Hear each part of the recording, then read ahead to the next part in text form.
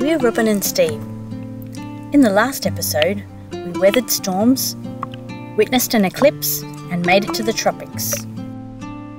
Another thing to note is that back in Fraser Island, the viewfinder in my camera stopped working, so here I'm filming blind. But we did see a dugong, and luckily it swam in the right place to catch a glimpse. Here on the northern side of Great Keppel Island, crabs make great artwork. This is the masked lapwing, but Steve has nicknamed it Melted Cheese Face. Steve is not a cold water plunger, but he braved the sub 24 degrees Celsius waters to scrub the hull.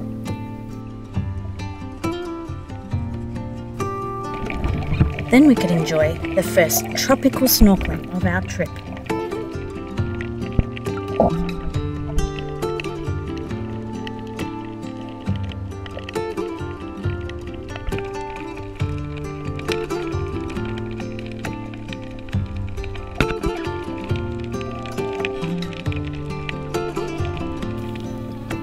We had planned to sail to Yeppoon Beach to reprovision, but while sailing, we heard an announcement over the VHF radio that a 4-metre crocodile had been spotted where we'd planned to kayak ashore. Instead, we anchored outside Rosalind Bay Marina and walked 10 kilometres to get our groceries. We were exhausted by the time we sailed back to the Keppel group. Next stop was Middle Keppel Island, a nice private spot to practice handstands. I'm hoping to get a nice press-to handstand before I'm 50, which isn't that far away. And this one, it's not too bad. My shoulders could be a little more open and I could lengthen my lower back and tuck my head. In theory, you should be able to stop at any point on the way down. It's okay, I'm not 50 yet. Now for a bit of history. The Keppel group was home to the Woppaburra people for over 5,000 years, until they were forcibly removed and used as slaves.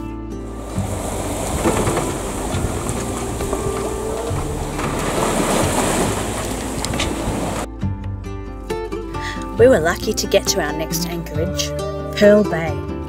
It's a military zone and was closed to all visitors a few days after we left due to military activities, including live firing. The military sure has some stunning land on which to practice shooting things.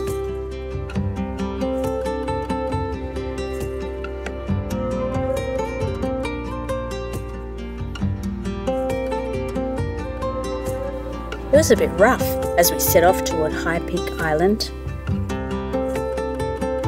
Given the colour of the sky, we weren't surprised to get hit by rain.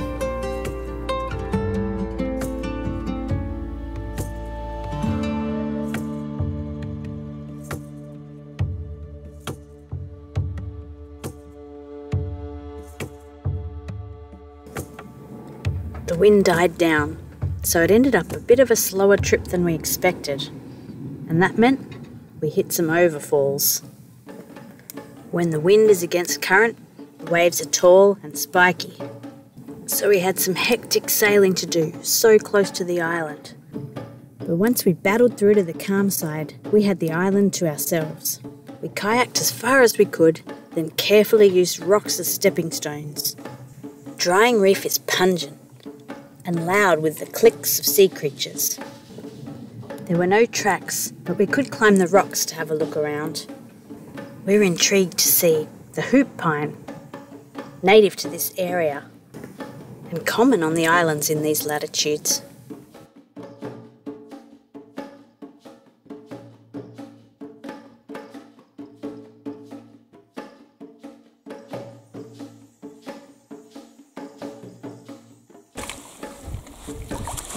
Steve demonstrated to me how to safely pick up a crab. Pin it down with a stick and then pick it up by the back 2 flippers. Never put your thumb on the shell. If you're holding the back 2 flippers, the claws cannot give you a nip. Can't bite you.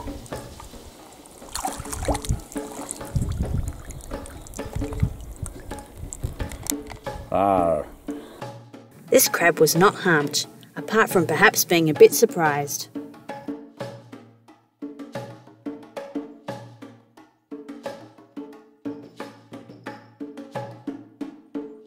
We kayaked back over the delicate corals.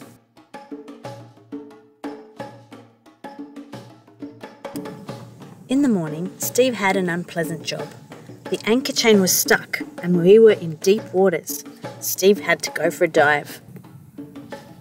It turned out to come unstuck easily, but taught us to be more wary of assessing the bottom, even in deep waters. One uncharted rock, even in deep waters, can leave you tangled.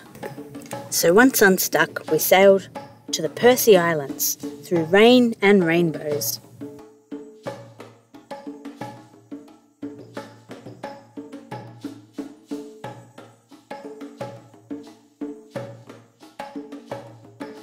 We passed huge blooms of algae. Due to increased storm activity, newly oxygenated waters give rise to marine algal blooms, such as phytoplanktons.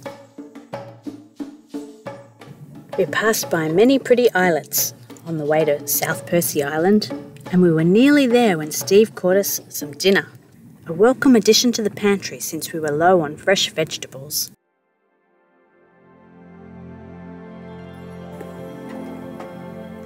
It was a truly stunning evening and a gorgeous sunset. You know what they say, red sky at night, sailor's delight. Well, don't believe it. The next day was rubbish weather. Even though we were in the best shelter around, check out the mast swaying over there. We were doing the same. It was too rough to kayak ashore, so it was time to rest. Eventually it calmed down and we could explore South Percy Island. Our end was beautiful.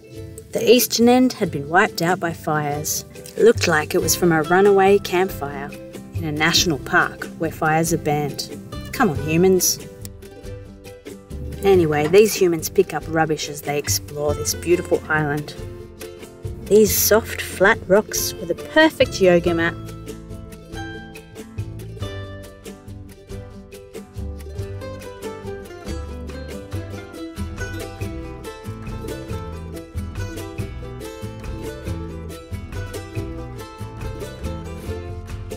After some land time, we were keen to dive. In fact, Steve was itching to try his new spear gun. We'd already eaten our other fish. In this cloudy water, I was careful to keep an eye on where Steve was, in case I looked like a giant fish.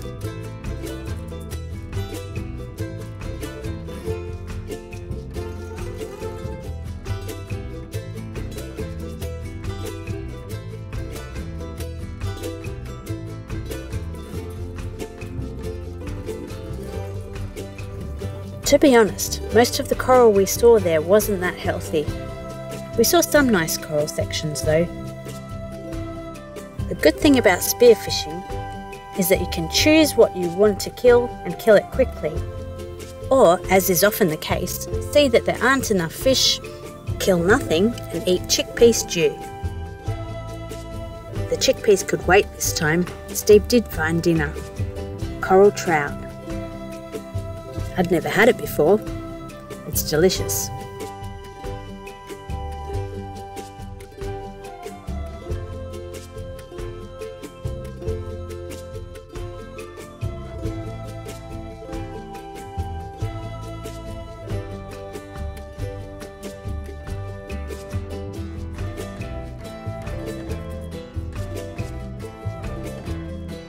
This kept us going for a while. And it's free range, and it's low carbon footprint. Join us next time as we head to the very famous, with boaties at least, Middle Percy Island, and enjoy the island hopping and fish watching we've been looking forward to for so long.